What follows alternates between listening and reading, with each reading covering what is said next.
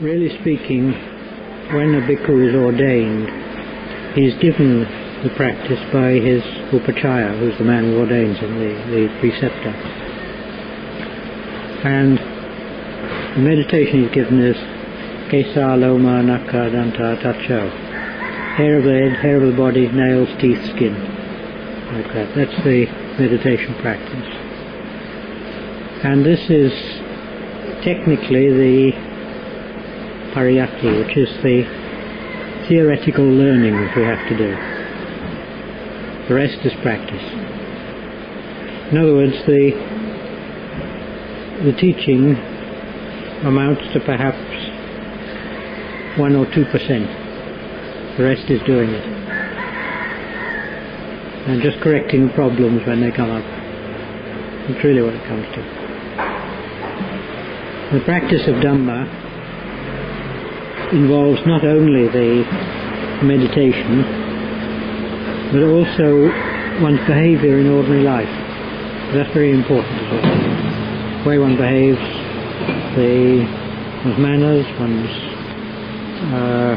interests, the thoughts that go on in one's mind, all these things are important.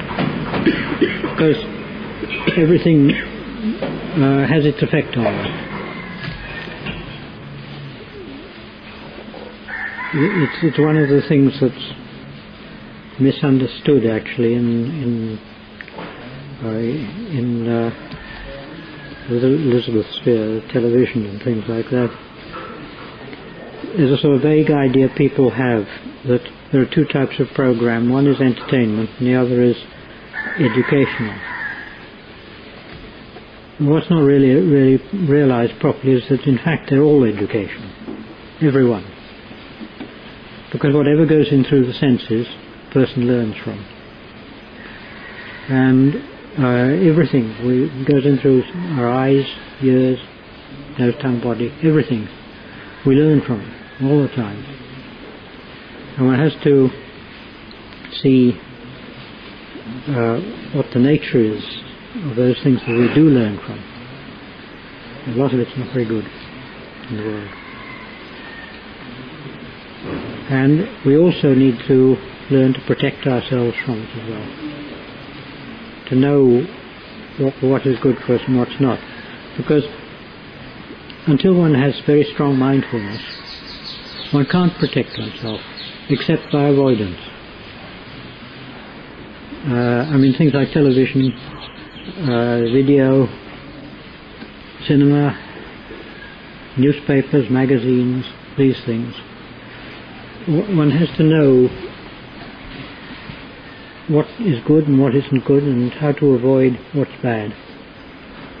For one's own purposes, one's own sake. The trouble is that most of the bad stuff is very rousing, rouses one up because it catches onto those things in oneself which are very sensitive. Greeds, hates, other sort of things which we're interested in and hang on to.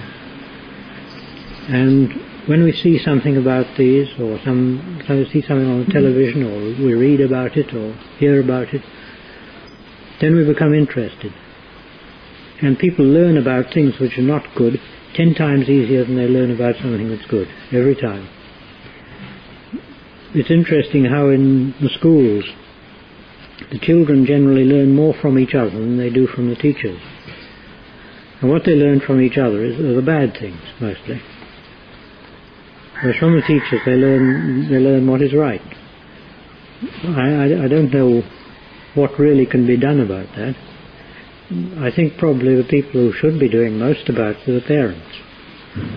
But they don't nowadays much. But we should watch out and realize that whatever goes in through the senses, that has an effect. It may be small or it may be large. And also, the younger a person is, the more effective it is. Because there's less background to put it into order, so to speak. When something goes in at a very early age in a person, it has a big effect because it sticks there, and it's relatively much more important than if it goes in later on. when the person's when they're old or they're getting older like that, then their background automatically puts a lot of this stuff into proportion. And we see the importance of it, and we can quite easily deal with it, and there's no problem there. But the child can't do that. Hasn't got the background.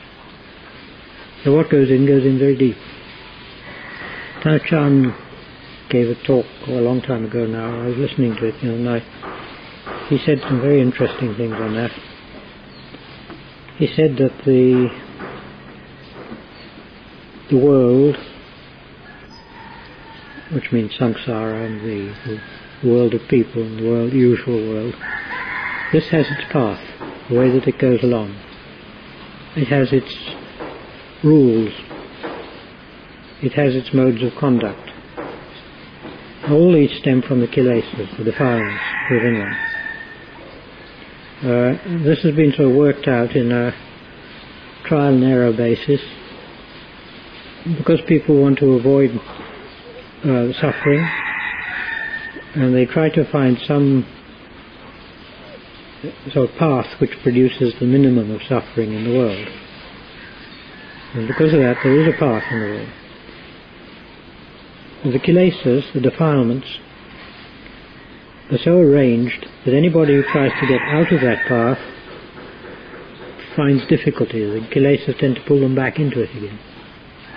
They're pulled back into, we can say that the path is in one instance anyway, what we call society. And anyone who tries to sort of go against that, they're pulled back into it. There's always something which comes along, things come along to try and pull them back in. Mainly they're from themselves. And the way of Dhamma is a quite different way. Because the way of the world is one way you can never get free from the suffering. One's bound in it. It's as though one's in jail. And one's not free. One may have some pleasant experiences there or not. But one's never free. And one knows that sooner or later one's going to come to a great deal more suffering one way or another, because if one doesn't in this life, in next life we don't know where we'll be born, and then the one after that may be sooner or later we're going to be in a pretty bad and rough situation if we don't do something about it. The way of the world is the way of maintaining the present situation and the suffering is, whereas the way of Dhamma is the way of getting free from this. The way of freedom. Because it's the way of freedom, though, and it's going rather against the way of the world, difficulties come up. And the kilesas object to it. They don't like it. They find all sorts of excuses to avoid going in that direction. And in this we have to realize the rightness of the direction and fight against the kilesas. Yeah. And the more one does that, the more one gains of freedom too. And the freedom comes, I don't know how general it is, but I would say at first it comes as a pervading sense of happiness, contentment. One doesn't know quite why it's there, but it's there. And this is an indication of more freedom, and less being bound down by the ways of samsara. The freedom in Dhamma is a little bit technical. I don't know whether you understand it. I hope so.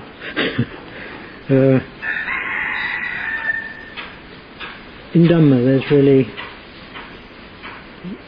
two directions. One direction is the wrong direction, the way towards bad things, evil things. The other is the right direction. Now, if one looks at the way of going towards evil things, when one does bad things, the results come back on them. And they come back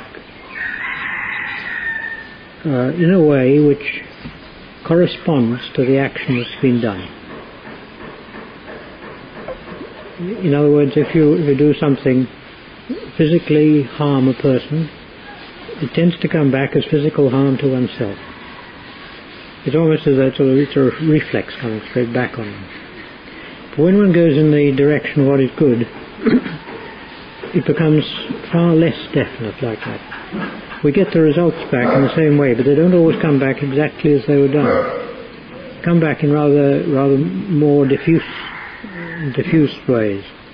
This is the way it should be, because the more one's going towards freedom, the more the boundaries are breaking down. They must, because freedom means no boundaries, no bounds, no limits. When one's breaking down the limits, the bounds, which sort of bind us in, we're getting more freedom all the time. But at the same time, results that come back from our actions also become much less limited. And there's far more freedom there.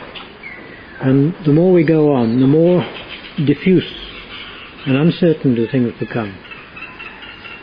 The hard and fast categories that we used to have, they start breaking down.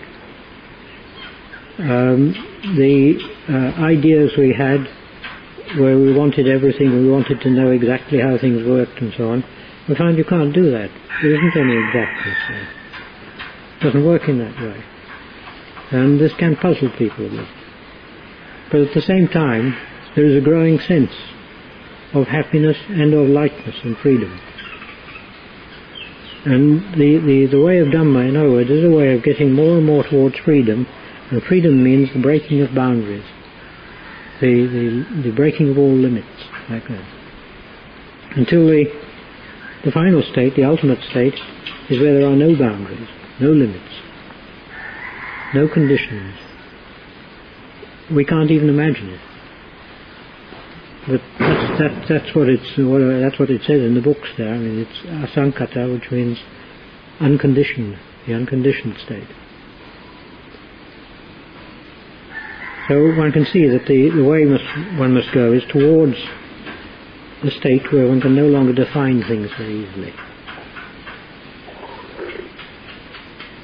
But at the same time, we have to, at the moment, as we are in this world, get some clear understanding of what we're about, what we're doing, what we should do, and the directions we should go. And if we do that, then the rest will tend to take care of itself anyway.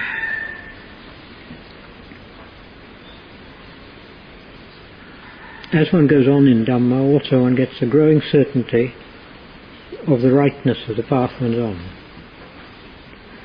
And one views other paths, and one sees, one checks, and one looks to see whether these other paths could possibly be wrong. One gives one's doubts full rein, if one likes. In the end, one comes back and says, well, no, there is only this one way. There isn't any other. All the others are flawed, one finds. There are flaws in them. Things that, when you look at them, they also break down. And some of the theories and ideas that people have got in various systems, when one looks at them, one sees where they come from, what their origins are. Mostly their ideas are just in the minds of the people themselves which come out. Or they're symbolic or something of that sort. There's an article in Time magazine which I was reading. It's the most terrible article. It's all about trying to make out that they can find God by looking at these stars in a telescope. The whole thing's really crazy. And it showed very much, though, how so many people, it doesn't matter that they're very intelligent, they're sort of high up in the universities and so on, they don't know what they're talking about in that sphere. I mean, in their own subject, yes, maybe they do. But their subject itself is just a lot of supposition. The whole thing comes from supposition. It's not grounded on any sort of firm basis at all. Any questions? Anything you want to bring up? I'm just wondering about that thing of boundaries, because I mean this is on I know a very basic level, but as I've gone further in my practice, I found that there is certainly a greater sense of freedom in the approach to the world. But it seems to me on a practical level that maybe because the kilesas are still very strong, but have to be very wise about the way you relate to people at work and those sorts of situations. But sometimes what for you is a normal or natural thing, it's not for another person. Oh, the thing is this, the more one gets in the direction of breaking the boundaries down, the more one does realise the situation in the world and other people, and the more one makes allowance for it. The point is that the more one goes on in that direction, the more one will see what's happening. One will understand the world. One will understand the way of the world. And also, one understands the problems of the world. And by understanding the problems of the world, one will also see how most of them are incurable. Nothing you can do about it. Or at least the most one can do is just help a little bit here and there wherever one can. But the ways of the world are so macroscopic that the individual is not really in a very good position to do much. And all the individual can do is to help where he can, or she can, as the case may be, and that's all. Nothing much more. And to realise also that by helping in that way, probably one's helping oneself more than anyone else. It's one's own comeback, it's one's own actions. Yeah. In fact, if people would only learn to truly do what is good for themselves, what is right for themselves, they do what is right by the world also.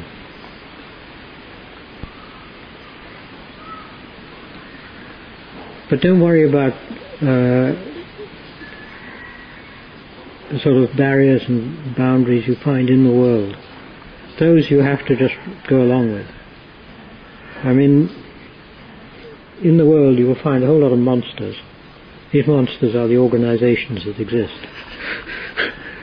And these monsters, they've got no brains, but they're very powerful.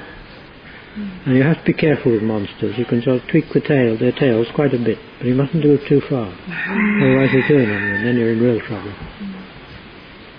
So one has to realize these monsters and realize how to play with them, how to act towards them. And the way of Dhamma is not the way of upsetting people either. You must be careful not to. Unless it's necessary as a teaching, and then one has to do it deliberately. Otherwise, no.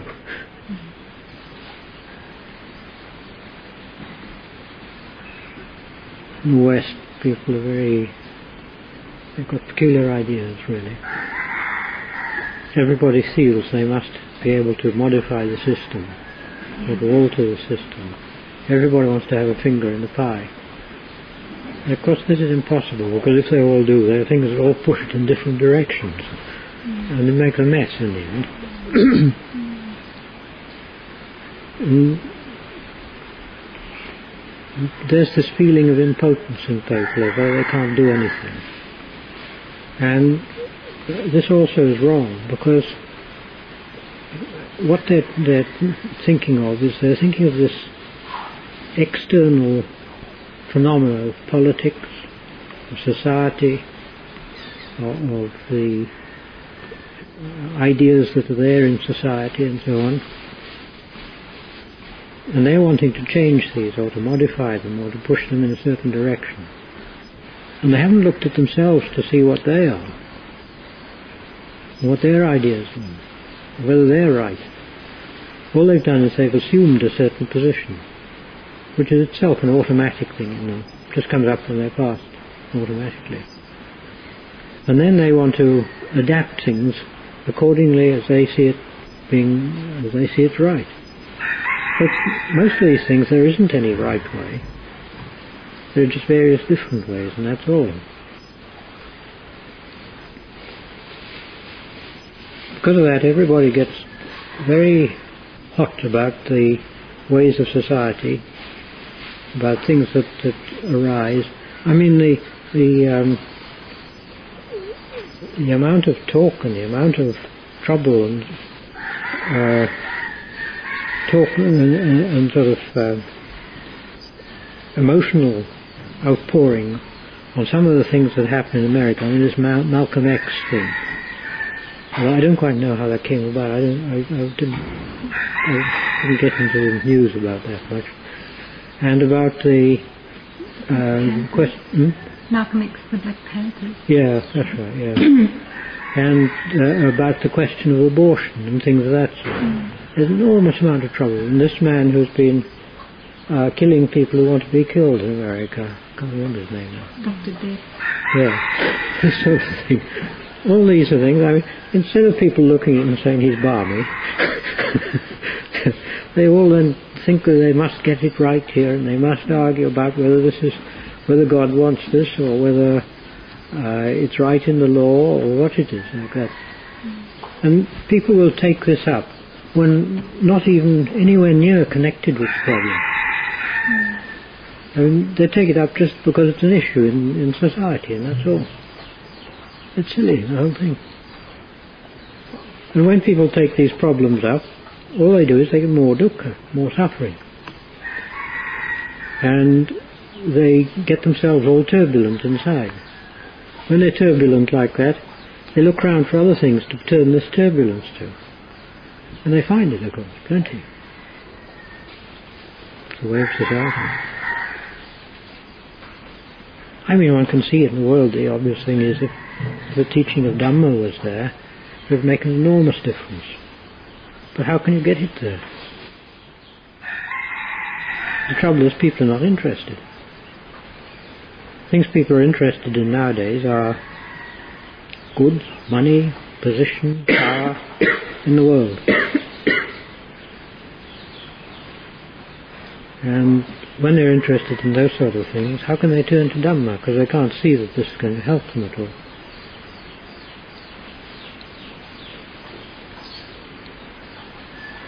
Another thing that's very important too is the question Ajaan brings up very often, which basically comes down to materialism. That when a person dies, that's the end, nothing more. There's no life after death. There's no results of actions. The slate is kind of sort of wiped clean. This is what people believe, many people now. And it's very prevalent, even in Thailand. And people don't understand that this is the wrong way of thinking. Because people believe in materialism. I mean, they see the world here, they see this and that, this is real solid. It's something really there. They see other people, they think they're really there. And they think of the organizations in this world, and they see them as really important. And they don't realize what sort of world this is. It's like a shadow world. Now, even the scientists tell us that this here is 99.9% space. All this material. That the material in the world here is like clouds almost. That and then when one looks at the way things are in the world, how they've been in the past, one sees how they change and how easily they change. I mean, you get changes and they suddenly happen for reasons one couldn't see before. I mean, who would have expected that communism in Russia would just go flop like that? It's quite unexpected. But there it is, it happens. And these things just change suddenly overnight like that almost. And things are like that in the world. They change all the time. People don't expect change because they think that everything's nice and solid there and real and comfortable. And they think it's going to go on like that. Theoretically they know changes take place, but they don't feel it. Because of that they think that all this is very real and nice. I was saying people look on the world as real. Because they look on the world as real, they think that when the body dies, because everything's physical, so the body's gone, so everything's gone. Like that. And they don't look to see what their body is, how they know their body. In fact, the whole of this world is only known through seeing, hearing, smelling, tasting, touching. So nothing else that can tell us about the world. And all these senses they're not true really. They don't give us a true picture of the world at all. Take the sense of sound. Sound's easy to see. Out in the world there's just vibration, there's no sound. It turns into sound when it gets into us. Sound is our interpretation of that vibration. But the vibration doesn't even get into the nervous system. It just gets to the cold chill and it just irritates the nerve endings. What goes in isn't sound, isn't vibration at all. Turns into sound then. Out there isn't any sound. And yet people automatically think that there is. It was hard to believe last night sometimes. Yeah, I know, yes.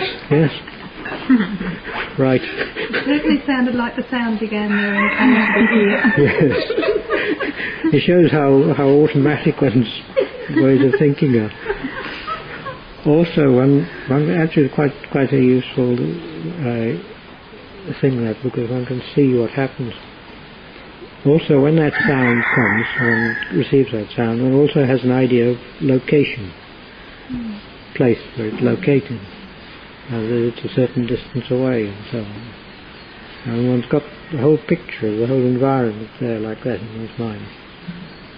And we place things like that sound. Is part of what the Dharma Buddhism is about is just accepting whatever comes along as what is. For example, last night in the music, the roosters, they're all ours, and all that. Is that part of? Well, one can see for oneself. If one doesn't accept it, what happens? One gets steamed up inside. That is just sound inside one. And one's getting steamed up about that sound. It isn't doing one any good. So the only thing is to say it go. If one can use that to try and realize how that sound is really in oneself, and that's one's reaction to that vibration, one can investigate that, then one might get some value out of it. Also, one can get some value out of it by seeing that this sound now is going against what I want to do. Because of the frustration there's dukkha, suffering, discontent. And this discontent can then make one angry. One can see what happens inside oneself. In fact, there's all kilesas going on. So, insofar as anything of that sort, the path of Buddhism says one should, one can't do anything about it, accept it. If one can, then one has to see whether what one does about it is moral or not.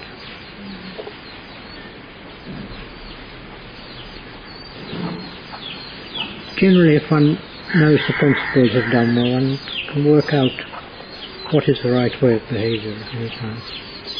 Not very difficult.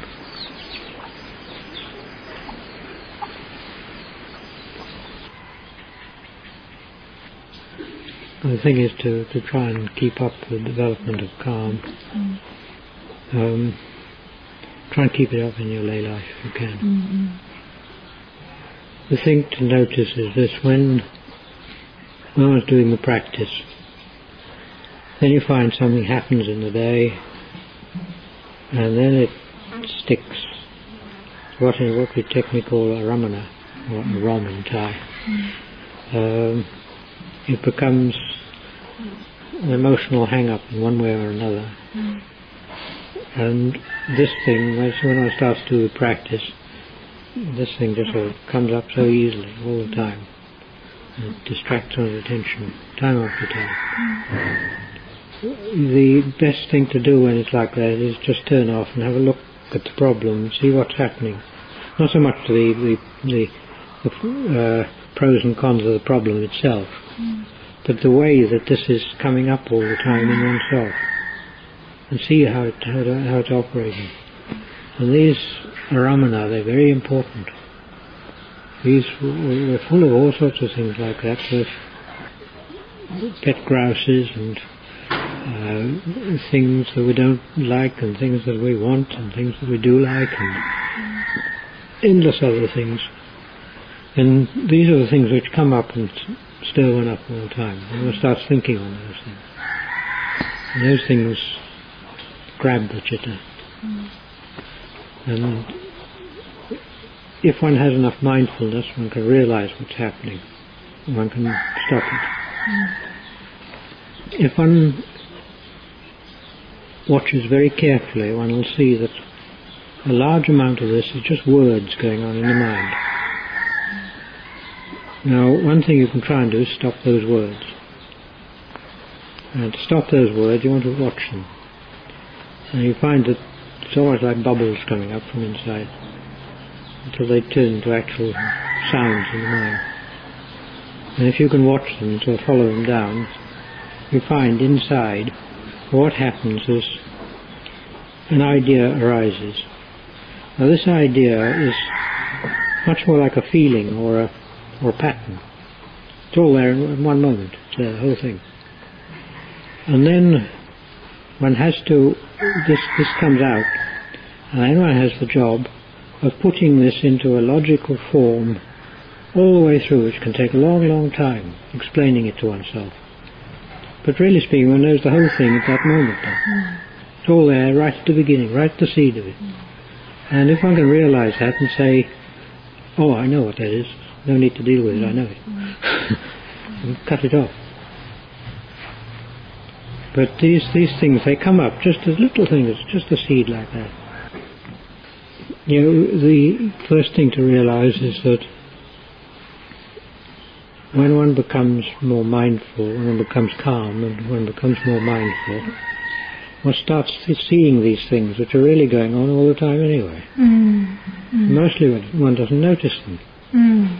And when it comes up like this, it becomes obvious what's happening, and one can see something of the bad nature of it, how it's always just there, and it's a lot of rubbish sort of going on and on and on in one's mind, and one can't stop it. Even though I've been saying for hours, it's shocked at it all. But at the same time, one can then see where the problem is. When one knows where the problem is, you know where the enemy is there. And you know where the work is, where it has to work there. As to getting this block coming up, yes, this is a normal thing. Quite a lot of people do a particular practice like Anapana, and then they come up to this point where they get trouble, where it's difficult. They can't get through that point. So they think, oh, I'll try Buddha. So they do that one, and it comes up to exactly the same point. Whatever practice they do, it comes up to that point. In other words, what it really means is that sometime they've got to make up their minds, persist and go through that. See, regardless. Got to take a deep breath and go through. That's really what it comes to. It's there's quite a hang up there. If one can get through that, really get through it properly, it'll make amazing changes. But it's not easy.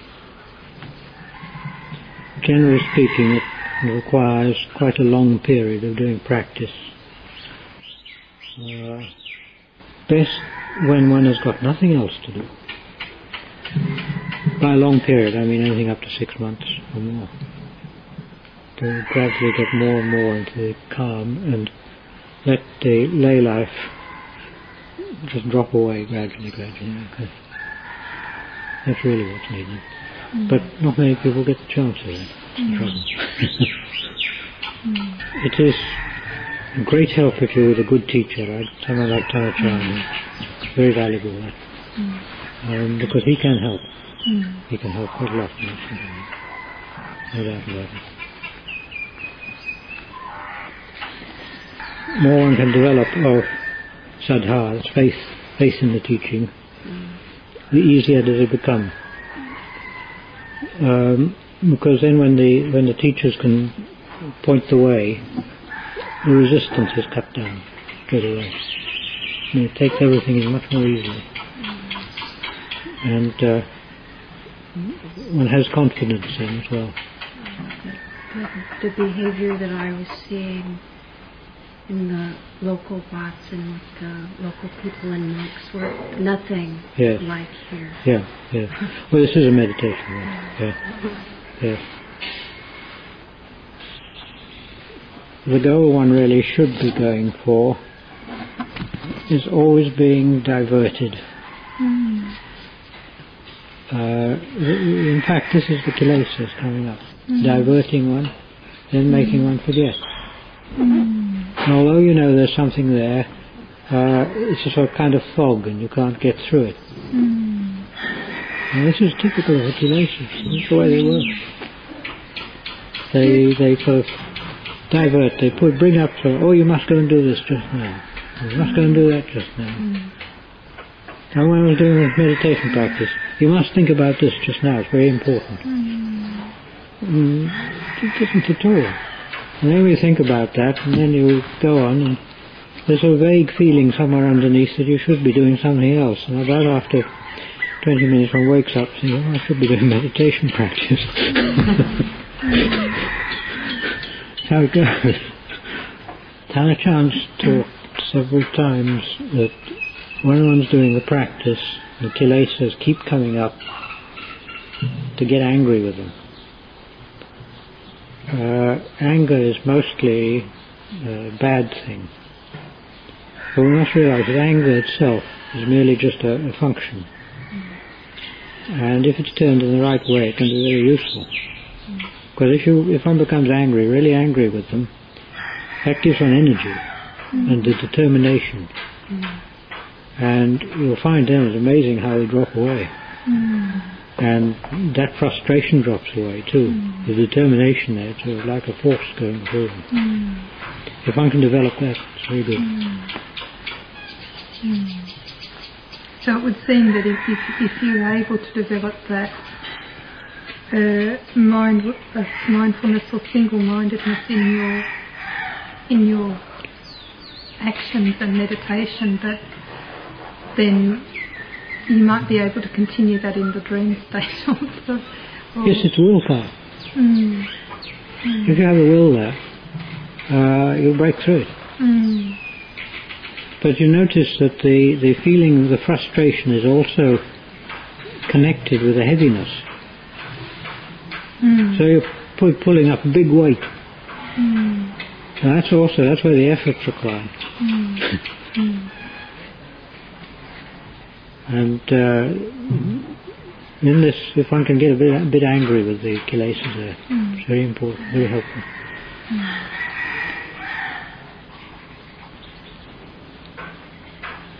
But get angry with the kilesas, not outside.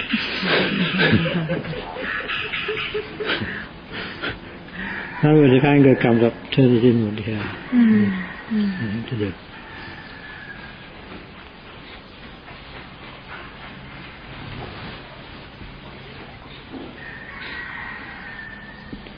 The only other way is the persistent attack all the time, persisting. In one's practice, persisting and bringing the chitta back every time, going on and on. That has its effect, but it's hard work and it's slow. It does work. It seems that it's such a slippery state in that you can grab it, like you can grab the focus for a little while, and before you know it, slipped away again because of that, all the kilesas, all the strong resistance. And it's only in certain conditions that you can just push through there. It actually doesn't seem to be at that point making a lot of effort, but it's just the slipperiness where the mind, which normally can focus very well, or it appears to be able to focus well, at this point is like shattered into thousand fragments. You've got different levels of the chitta. Mind has different levels. And at the ordinary waking level, that's one level, and you're used to that, and you know what that means. But you get to these levels which are probably a bit lower down, or they may be higher up, and they may be utterly different. And what one's got to do is, when one's at that level, work at that level, because it's important. The thing is, this is also very important, because this is the sort of thing that comes up in sort of subliminal states. And when one's coming towards the time of death, it's important one should be under control if one can. This is where the mindfulness is so important. One can learn to be mindful in all states. Then one will be mindful at that time too. Incidentally, it's said that to remember one's past lives, one should have been mindful at the time when one died. If one is mindful at that time, they say you can remember past lives. I can't remember mine.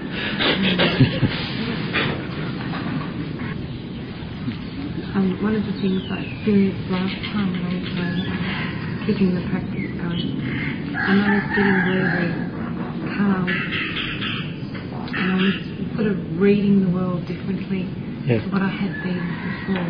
Yeah. And I found that it was a very isolating experience. I seemed to be going against all the time, and I just felt very isolated in that I suppose the friends involved more in things that mean nothing, and in the end I thought, well, I'm not doing too well with the practice and I'm not doing too well with life. I'm sort of somewhere in between. Yeah, the thing is, as one goes on with the practice, one gains kind of strength inside. And the more one becomes strong inside, the more one gets to this sort of lakshai, the more one feels confident of oneself. When one feels confident of oneself, one doesn't need the support of other people so much, or of the world. And so even if one looks on the world then differently, it doesn't matter.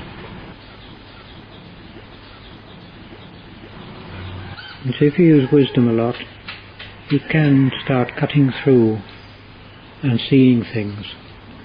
And these things can have an effect on one. I mean, if a person was suddenly shown the true nature of things, they'd probably die. Everything is breaking down into elements. Yeah, that's the way of wisdom. Yeah. But if you do that, you must balance it with a calming practice, either anapana or metta or something of that sort. Just to cool off. If you can develop the calm, this is where the samatha practice is important too.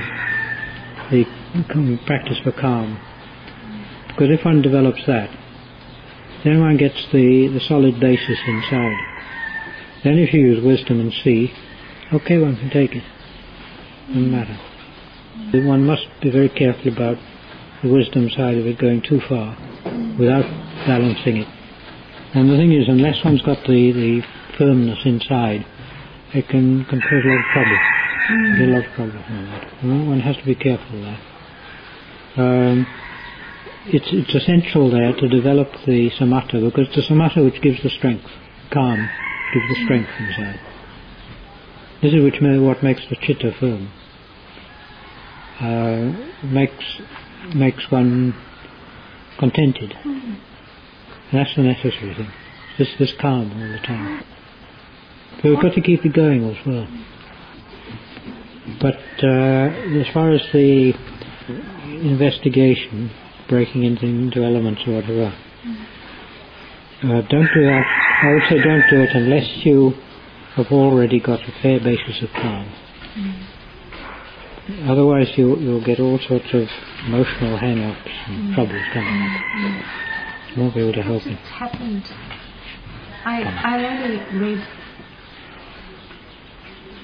It's kind of happening on its own. I only read about it sort of being a practice after it had started. Yes.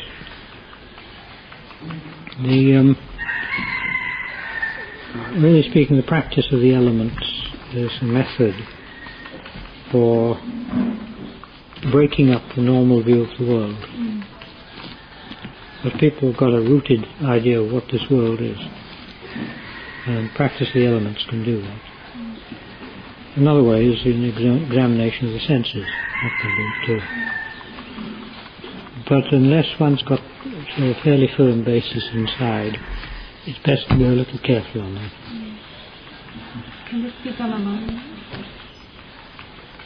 Yeah, it can be done alone, as long as one can be quite so rigorous in admitting what one's position is.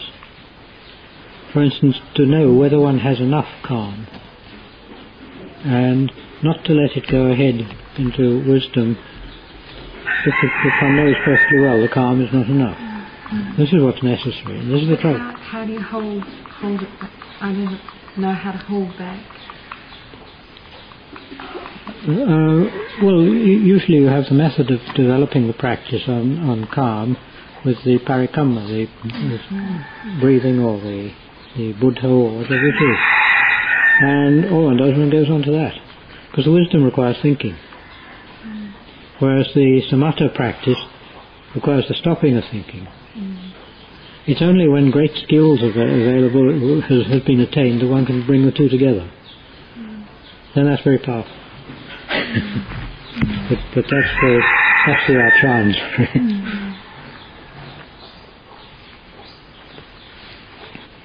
The samatha practice, the idea there is you cut out the thinking, the sort of restless thinking all the time. And then it's like the mud settling in the pond. The kilesas settle down, they calm down, they're quelled. When they're quelled, then the mind is free. Anyway, temporarily free from those kilesas. When it's free from there, it gravitates to the heart.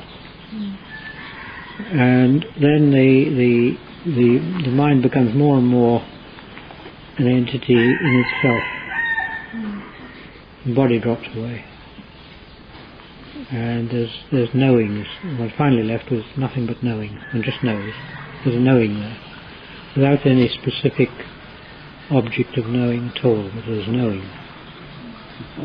And that is a state of extremely great happiness. More than the person has probably ever experienced before. Sapana samadhi. Coming out of that state, and they want to do it again, and usually they can't. Frustration. They can't, because when they try to get back to that state, they're always thinking of that state instead of thinking of the method of getting back there. That's why. But that state is if one can get to that state regularly, that's the state to get to, because then you can drop down into that calm state any time. When one can do that, that's ideal for developing wisdom. One can then develop wisdom. Because the chitta is very firm inside and it's strong. And the distraction has all been allayed, or is easily allayed anyway. But that state of samadhi isn't the end result. The kilesas are all there still. If one lets go of it, they come up. It's like the mud in the bottom of the pool, it's settled. You just stir the pool and up it comes again. To get rid of the mud, one's got to use wisdom. The trouble is the world is really our sensation. The world is seeing, hearing, smelling, tasting, touching. That's it. You can't find any other world. And the world also implies this body. We don't know this body except from the senses, except for those senses. We don't know it. So the whole lot there is really inside ourselves. But we like to believe that there's something outside ourselves which we can contact. Because if we don't have that outside ourselves that we can contact, what does that make of me? To prove that I am, I have to have something that's out there. Faith is neutral. It's a bad factor unless there's some wisdom there. It's a bad thing. Because a person who's got sort of blind faith can turn that faith to anything. It can be to Buddhism or Christianity or communism or black magic or anything. They just jump, and it can jump and take faith in this and grab hold of it, and they won't let go. Because of that, it's a factor that's quite powerful, but it's bad unless there is some wisdom there to direct it.